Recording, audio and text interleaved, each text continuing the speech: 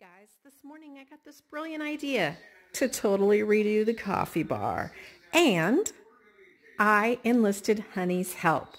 We're going to go out to the workshop now and show you what we're going to do to replace in this space right here.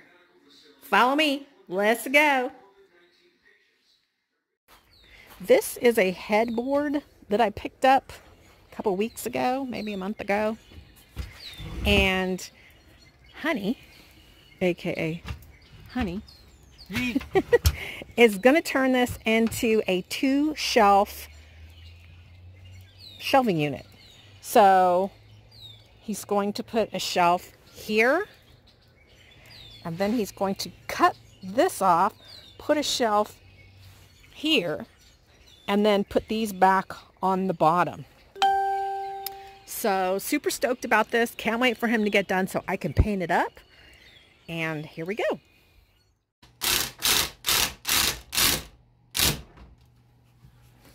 Okay. I had to measure and pre-draw. Putting the smaller shelf on there. Looks like he's already cut these off. And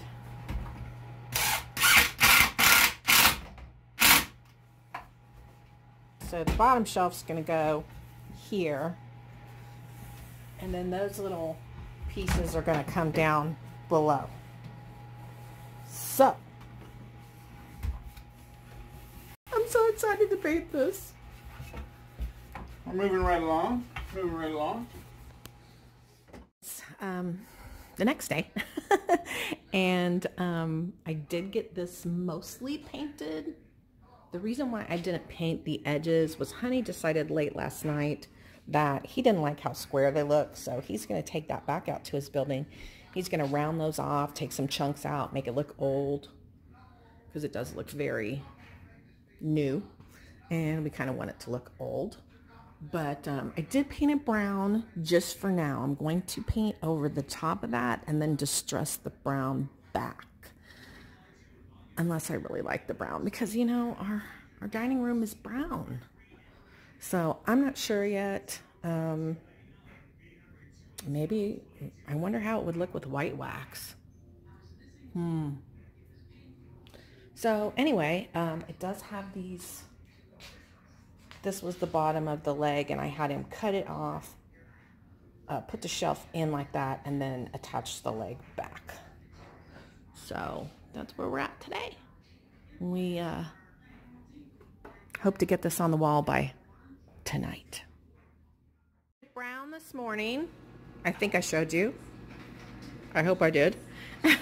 And so after painting it brown, we had to go out and came back, and it was really completely dry.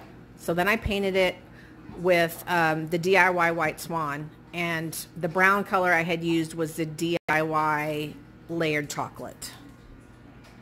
So it's pretty amazing, and I'm pretty excited to distress it and then wax it. And Honey is putting this French cleat, his homemade French cleat, and You lift that straight up? yep, I'm gonna have to cut this off and help him, so I'll be back. So here is the homemade French cleat that my brilliant husband created. We don't know if it's brilliant yet. We don't know if it's going to sit in there yet. But. So it's got this angle here, and this one has that angle. So in theory, this should just set right in there. All right.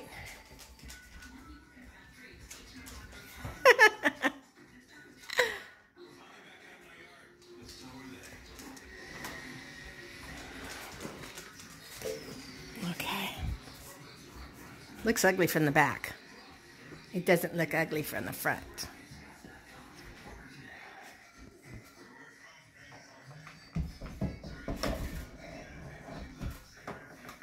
And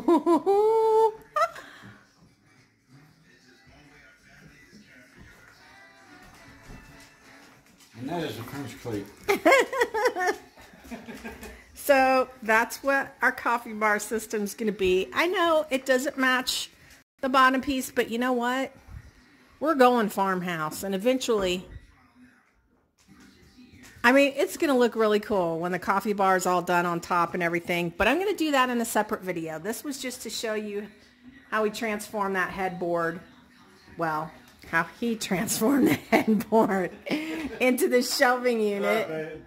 Baby dog painted it up, and yeah, I painted it and distressed it and waxed it, and he was the creator of it. So super, super love it. Tell us what you think.